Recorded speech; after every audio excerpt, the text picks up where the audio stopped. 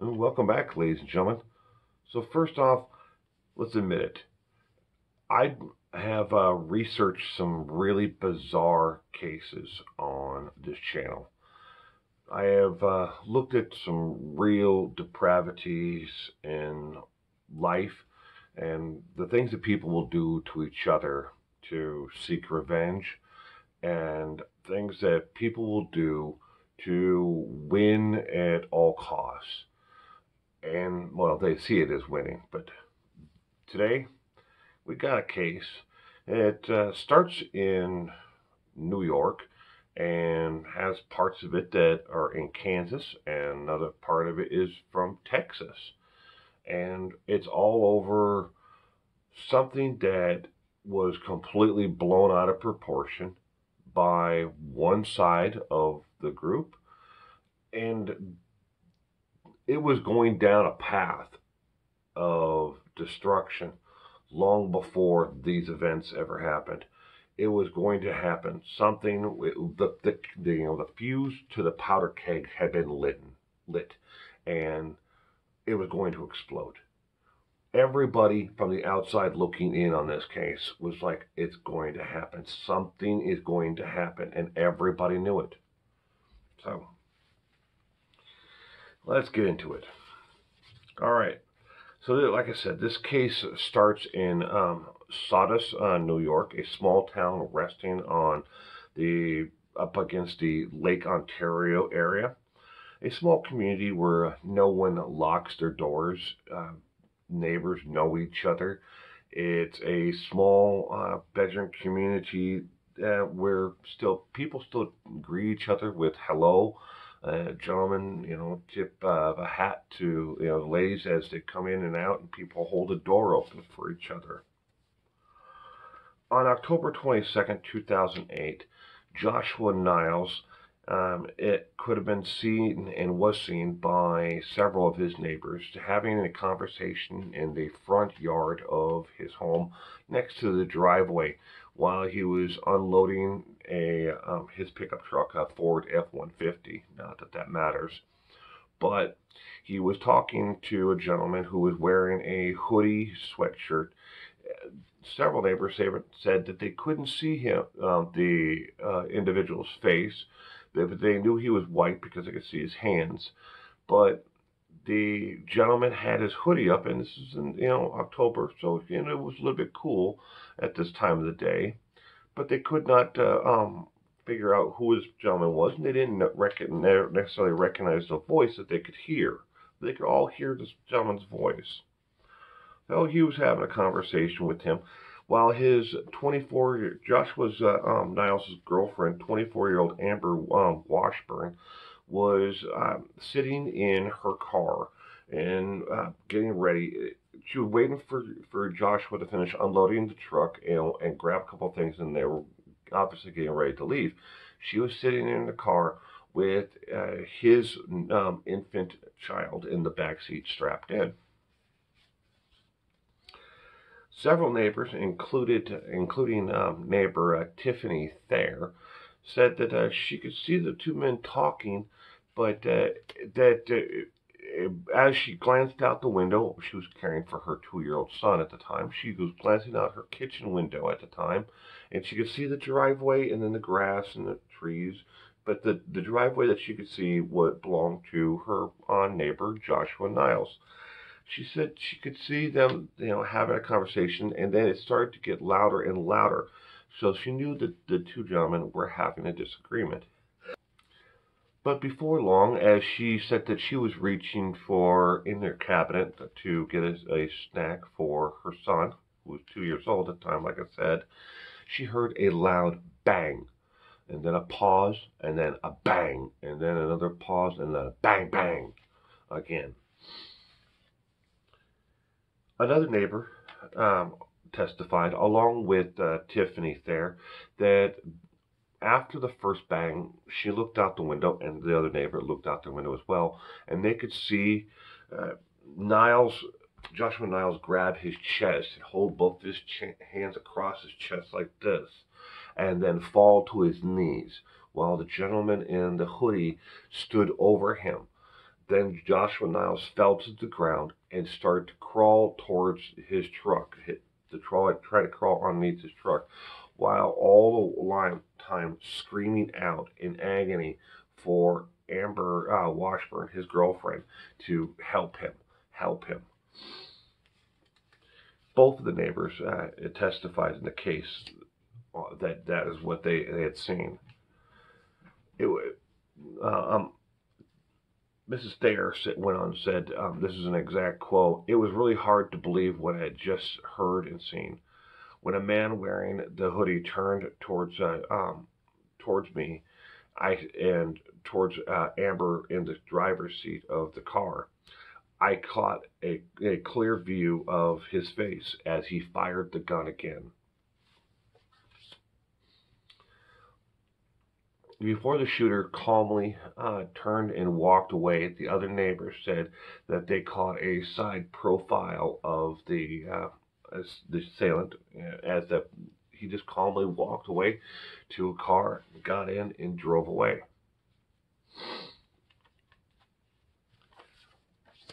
So, when police arrived at the shooting, they did find the unarmed infant still in the car seat of Amber Washburn's car. The infant and another minor child who wasn't there at the time turned out to be the motive behind this shooting. In August 2018, full custody was awarded to Joshua Niles of both the infant and the second child. According to authorities, Joshua Niles' ex-girlfriend, Charlene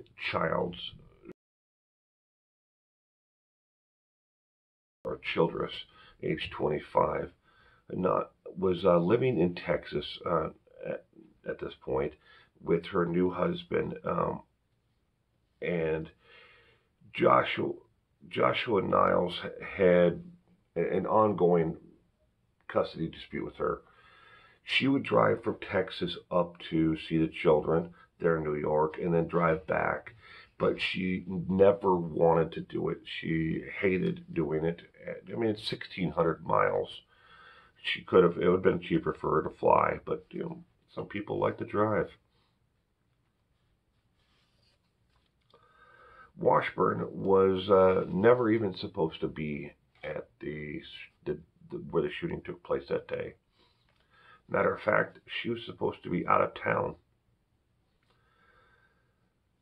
The motive quickly, when the police came and investigated the scene and everything else, they quickly zeroed in on. They had already, been called several times to the home because of the custody issues. So the custody issue became the quick number one motive for the entire events. So the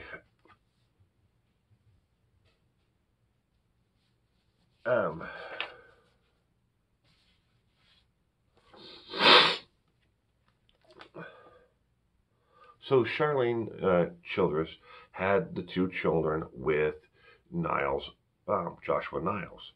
She had moved on to Texas and had remarried, and she had fallen in love and married Timothy Dean. Timothy Dean was, at that time, he was just he was a law enforcement officer. He wasn't a detective. He was just a law enforcement officer. But he quickly rised up through the ranks within the small department that he was in, and became a police chief. Everything seemed to be going great up until the point where a custody exchange turned wrong, and he was charged with one count of injury to a child, which was a felony. He took a plea deal to the charge, and in exchange, they sealed the case for 10 years.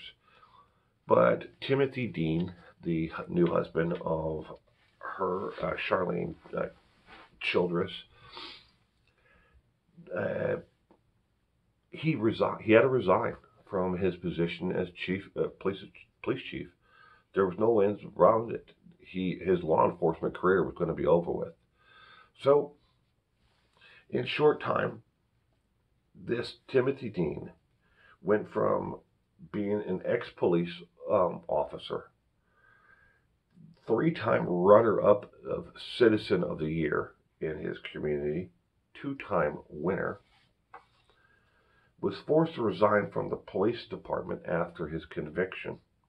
Now, I should also note that the case of what happened with the child and Timothy Dean and with Childress, that entire case is sealed.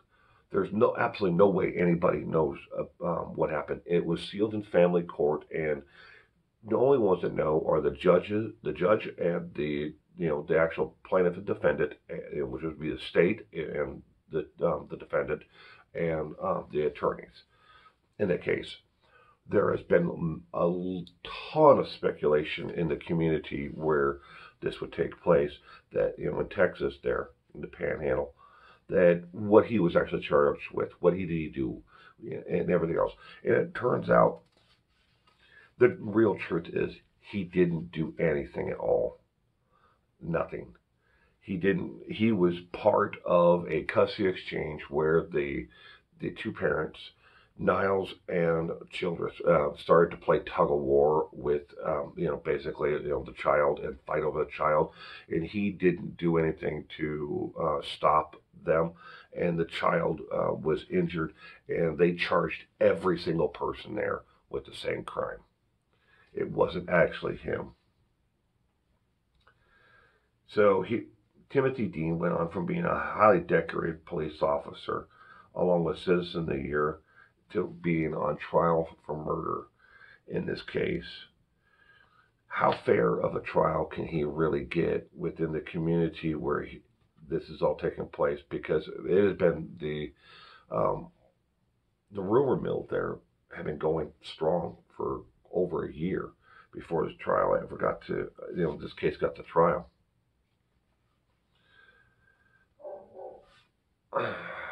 So this is what the state of New York alleges against Timothy Dean.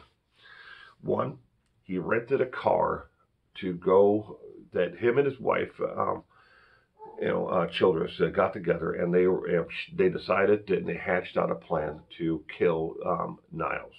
That he then rented a car and then drove there to New York and confronted him, killed him, and Amber Washburn was there, and she wasn't supposed to even be there, but she, casualty of the situation, he shot and killed her. That's what the state's basic outline is.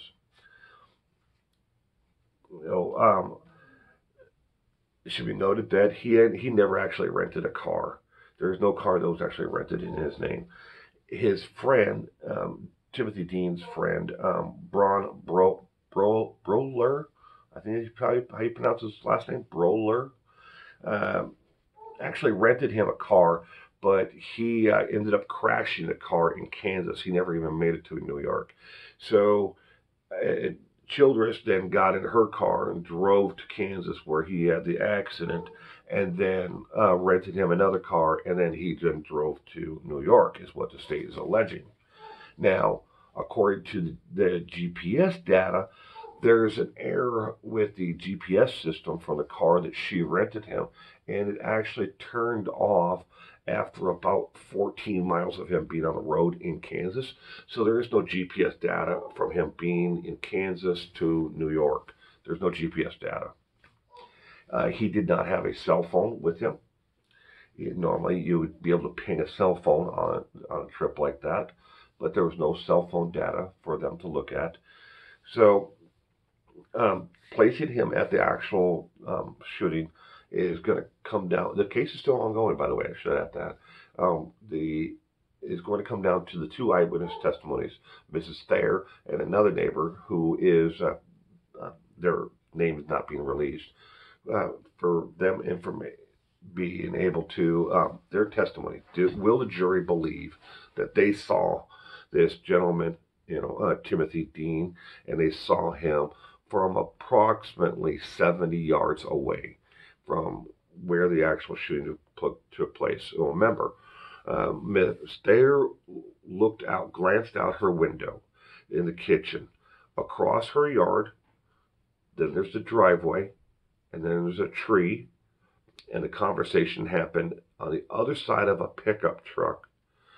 Oh, so she was looking over the top of the bed of a Ford F-150 pickup truck, and she saw this gentleman with the hoodie. She said she did not see the shooter's face when he was looking, when the actual shooting of, Niles happened. But when he turned to the side and shot Amber is when she actually saw the face. And that's the same thing what the neighbor also said. Yeah, that's the guy right there, who did it. So it's a very interesting case. The state admits that most of the evidence that they have against Timothy Dean is circumstantial, but they are relying heavily on the eyewitness testimony.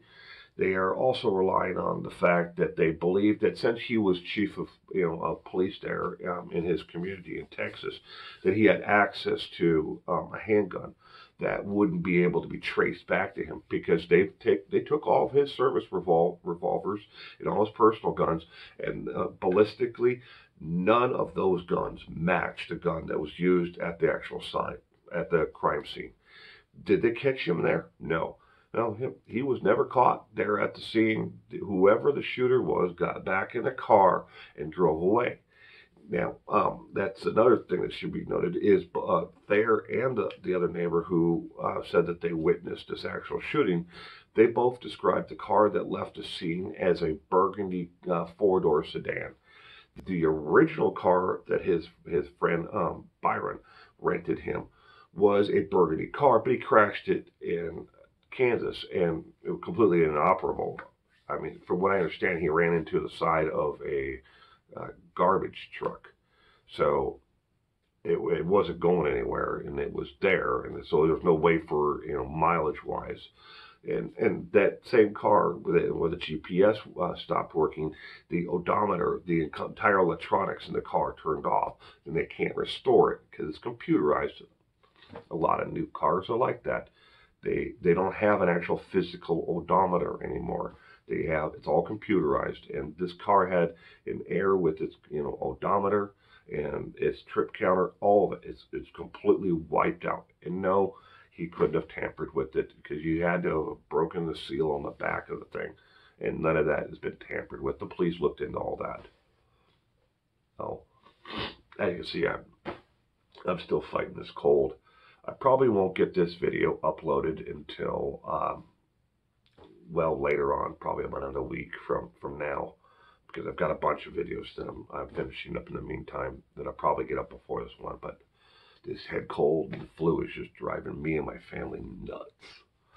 Oh, I'm sorry for ranting there, but thank you everyone for stopping by and checking out the video today.